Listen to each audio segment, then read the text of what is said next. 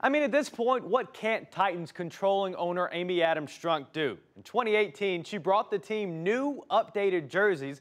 2019, she helped bring the NFL draft to Nashville, no big deal. Now she's just showing out. Today, her and the organization broke ground on the expansion of St. Thomas Sports Park to almost double its current footprint. I mean, she is on a roll. All of this comes on top of already improving the locker room, the weight room, the cafeteria, and adding a television studio at St. Thomas Sports Park. Listen, John Robinson, Mike Vrabel, the players, Governor Bill Lee, all have great things to say about her.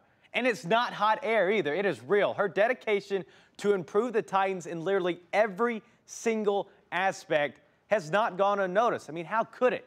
You got to think all of this may build up to something special, maybe an AFC South title, an AFC championship run. Who knows? But it is clear she has done her job, and it's a job well done. For News 4 Sports, I'm Justin Beasley.